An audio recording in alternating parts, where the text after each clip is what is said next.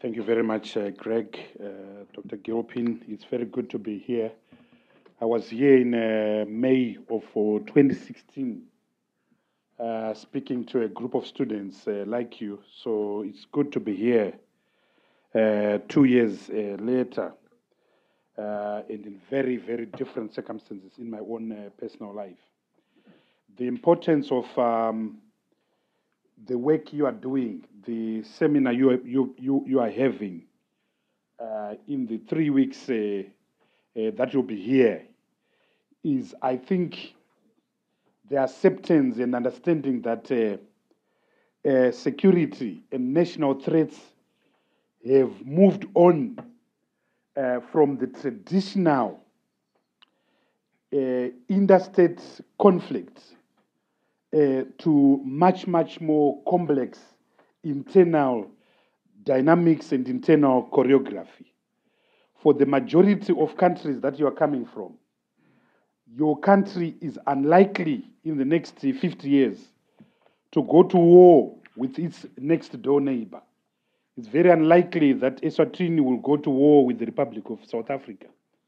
But it is very likely that there will be civil disturbance and civil commotion in Eswatini arising out of domestic internal contradictions. So in the books that we present before you, we seek to answer and address in decisive terms how to speak to the internal contradiction and how to address internal conflict. And in our respective view, we find two answers. Number one, in the first book, Making Africa Work, we speak to the issues of development. We speak to the issues of a growing population that will make Africa double up in the next 50 years, and the challenge that that population imposes for internal stability. So we spent a lot of time in Making Africa Work in actually providing a copybook to African leaders, to African authorities on how to actually navigate the very complex developmental matrix. How do you create jobs, for instance? How do you create sustainable markets anchored on sustainable growth rates that include everyone, growth rates that are inclusive, growth rates that create employment? How do you deal, for instance, with the challenges posed by collapsed transport infrastructure? How do you deal with the challenges posed by an information technology landscape that is backward and primitive? So these answers are provided very systematically in the book called Making Africa Work. I was a finance minister in Zimbabwe between 2009 and 2013. And I wish I'd had a book such as Making Africa Work, because it does provide, in general terms, answers to many of the issues that are bedeviling our continent. But it became so self-evident when we were writing this book, when we were working on Making Africa Work, that there were contradictions. We took it for granted that democracy was a panacea. But we found out that there were countries that were not necessarily democratic, but that were also doing extremely well in terms of the quantitative economic output. So the question that we posed was, does it mean that democracy is irrelevant for the purposes of answering and addressing the basic human demands that our continent requires and that our continent faces? So we looked at a country like Rwanda, for instance, which in the last 15 years has been growing in real terms at an annual growth rate of 6%.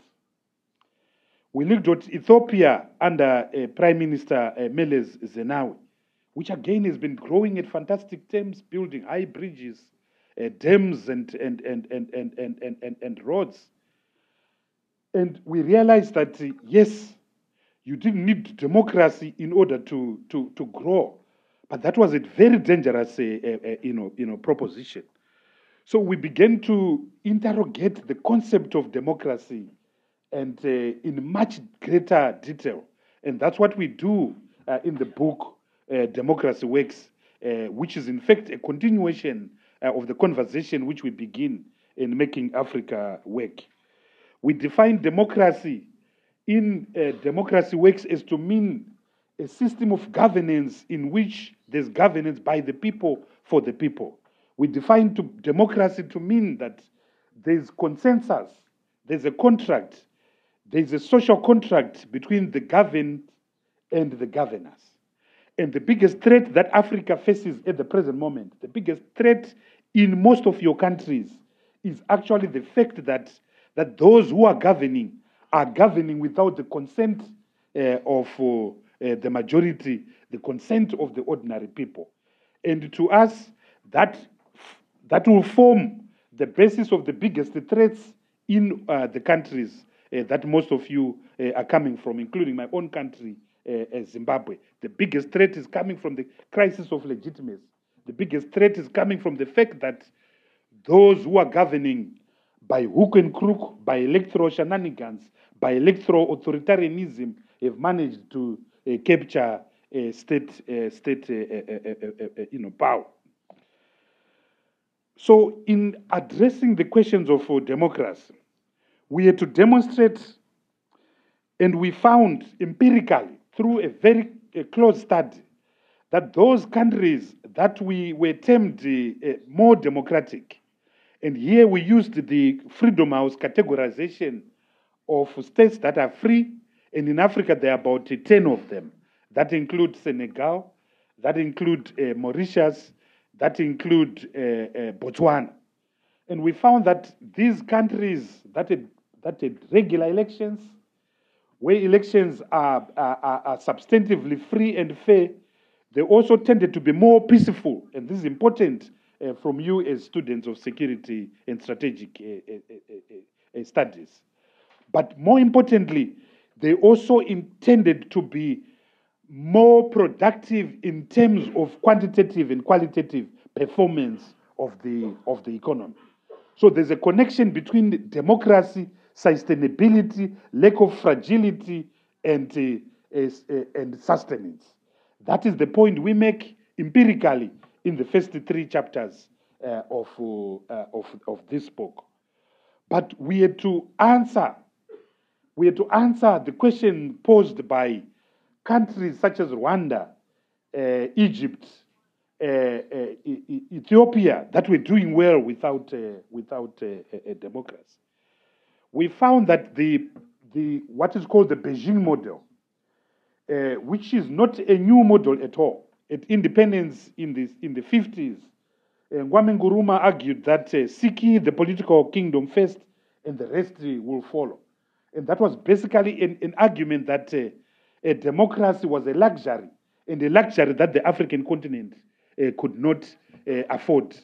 And it's not an accident that so soon after independence, there was a whole movement, a whole narrative that saw the imposition of one-party states across the continent, in Zambia, in Tanzania, in West Africa itself. But that was very short-term, because very soon those one-party state regimes mutated into military coups in both Ghana, Nigeria, and the majority of African states. And once a coup happened, I always argue that coups are like buses in London. You wait for 1 hour, none comes, but then 4 come at the same time. So if you take Ghana, for instance, since 1966 to 1990, there have been more than 8 changes of government through military coups. The same is not different at all from Nigeria. The same is not different at all from countries such as the Central African Republic, the Democratic Republic of Congo, and many of the countries that you come from. So performance legitimacy, and I know the good doctor here has written a book on performance legitimacy. By performance legitimacy, I'm referring to a situation where there is no contract between the governor and those to be governed, but those that are governing, having laid their hands on state power, seek to find legitimacy through economic performance. That is not inclusive, but economic performance that is expressed through high-rise buildings, through dams, through bridges, but it's not sustainable. It's not sustainable at all. What is sustainable is the case we make for democracy in Democracy Works. And why, in fact, does democracy work? We make our arguments based on three critical things. The first one, which I've already alluded to, that modern societies are founded on consensus, that modern societies are founded on the basis of the social contract, that modern societies are founded on the basis of trust and agreement. So where there's no consensus, there's no stability. Where there is no consensus, there is no inclusion. Where there is no consensus, you set the base for permanent instability. And if you look at the landscape of Africa, because consensus is missing, many of the states in Africa, about 22, you could describe them. And incidentally, those are the same states you found in category 3 of the Freedom House classification. Those unfree states, about 22 of them. And if you look at a common line in these unfree states, whether it's Djibouti, whether it's Zimbabwe, whether it's Mali, there's a common thread you find. Constant military coups, constant instability. You could also almost call them states in permanent crisis. States that will have a period of 10 to 15 years of nominal stability. Then there is an implosion. Mali is a good example. Mali is a good example. Rwanda itself is a good example. If you look at the history of Rwanda, the Democratic Republic of Congo is another good, is another good example where conflict is next door. Conflict is so close by. You can go for 10 or 15 years of a lull, but after that period, there's always an implosion. And again, you find that what is key is the absence of consensus among citizens. The second thing that is key in democracy is that it is excellent in managing diversity. We come from diverse societies. Africa has got a population of over a billion people. We've got more or less the same population as China. But China doesn't have the same languages, the same little nationalities that we find in each of our countries. In Nigeria, for instance, they have over 400 languages that are spoken in Nigeria. In my own little country, Zimbabwe, the constitution recognizes 14 official languages. So the best way of managing democracy is through, the best way of managing this diversity, these differences, is through democracy. But it's not just a way of, it's not just a nominal way of presenting the population with an opportunity of voting on one day in 5 years. It must also involve the participation of these different diverse groups, which is why the modern African constitution recognizes one fundamental thing, which is the idea of decentralization, the idea of devolution, the idea of federalism.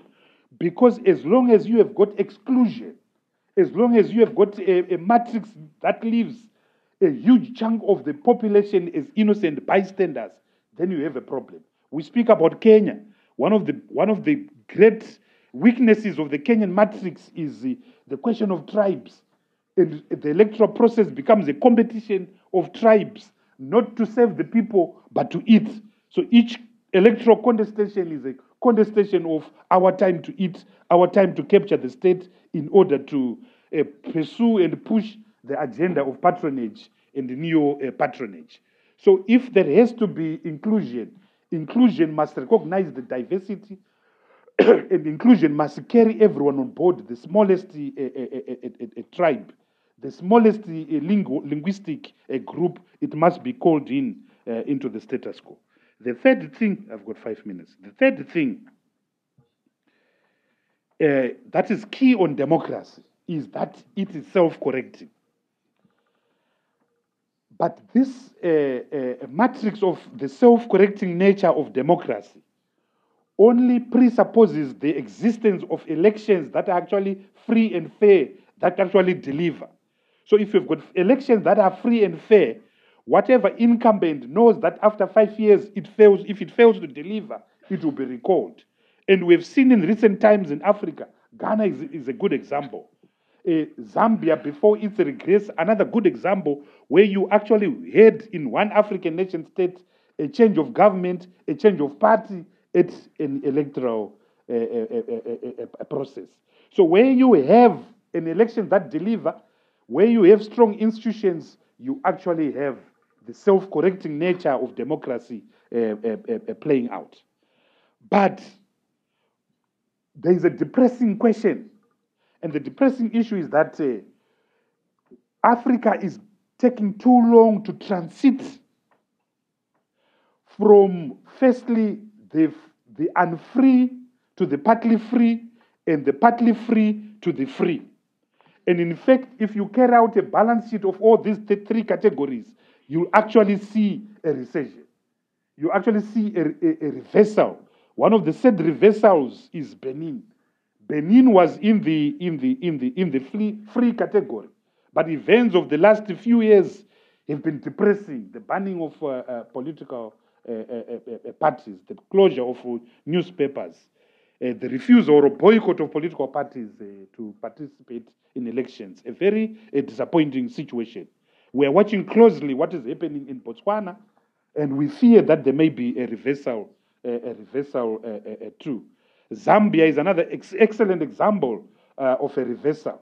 We all celebrated in 1991 when the MMD, under President Frederick Chiluba, defeated the UNIP, the United Independence Party of Zambia, led by President Kenneth Kaunda. We celebrated when President Chiluba was succeeded by President Levi Manawasa, and when Michael Sata defeated the MMD of President Rupia Banda. But since the takeover by President Lungu, Zambia has been in slippage and in reversal. I could say the same for Tanzania under John Pombe Magufuli. So if you look at the second category, around 19 states, the partly free, you now have a group of countries that nominally are democratic, if democracy is defined as regular elections, but it's the same political parties who have mastered the art of electoral shenanigans. So in fact, democracy is nominal. There's no substantive. So for 20 years, you find the same party being re-elected. And one of the sad things about African elections is that there is no connection between delivery and performance and the electoral outcome. So in my own country, in 2008, President Mugabe's government produced hyperinflation of 500 billion%. But in the June 2008 election, President Mugabe was elected by 86%. So it seems that there is a contradiction in Africa. The more you fail, the more you steal, the more you get elected. And I'm sure those who come from the DRC, the Democratic Republic of Congo, you'd agree with me. Those who come from Burundi, you would agree with me. Those who come from Congo, Brazzaville, you'll agree with me. Those who come from Gabon, you'll agree with me. Those who come from Djibouti, you'll agree with me. So it's a sad balance sheet. So the critical question that arises is, why has been these transitions been hijacked? Why has these transitions been delayed? Why have we had so many false starts on the African continent? We were talking to American policymakers yesterday here in DC, and we were speaking to and interrogating the fact that why is there no Africa policy by the current administration? Part of the frustration lies from the fact that the West has put and invested huge amounts of resources on the African continent, pursuing the democratization agenda, but that agenda has been betrayed by these false starts, these reversals, and these arrested transitions. To me, in conclusion, what is key for the stability of Africa, for the democratization of Africa, beyond the election day itself. The election day itself is key. But what is key is what happens between the 5 years between the next election. And the following things are key. Number one, do we have strong, inclusive institutions? In most of the countries that we come from, there's a conflation between the ruling party and the state. And normatively independent institutions are but an extension of the ruling party, whether it's the judiciary, whether it's our parliament. Parliaments are just the rubber stamps of the executive. So to move forward, to make our democracy substantive, to create sustainability and deliver on the African continent, we need strong institutions. Number two, we need strong, sustainable markets that carry everyone on board, that are developmental, that are inclusive. So growing economies that are inclusive, market economies that are inclusive, they are key. Third, we need the rule of law. We need constitutions, but not just constitutions. We need constitutions with constitutionalism. So that is very key. Because oftentimes in Africa, we suffer rule by the law and not rule through rule of law. So the third issue is very important. Number four, we need a very strong civic society, a vibrant, buoyant civic society that can hold the state and the citizen to account. Lastly, the electoral system must actually work.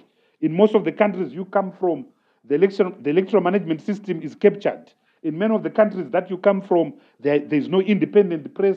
In the country that I come from, 39 years after independence, we have one broadcasting house and literally one state newspaper. So if we can address this thing, then we can unlock the gridlock that has paralyzed Africa for the last 40 years. We have 22 states that are called unfree. And there is a number of countries that are moving from the partly free to the unfree. Look at the number, the increase in the number of military coups in the last 2 years alone.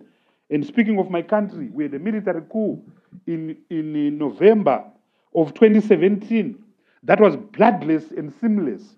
And I think the military people here, you are probably studying Zimbabwe and using Zimbabwe as a copybook of a fantastic military coup, if ever one can ever use that term. So we are in recession. The challenge is how do we move forward? We move forward by addressing the key issues we address in making Africa work and in democracy works. I thank you very much.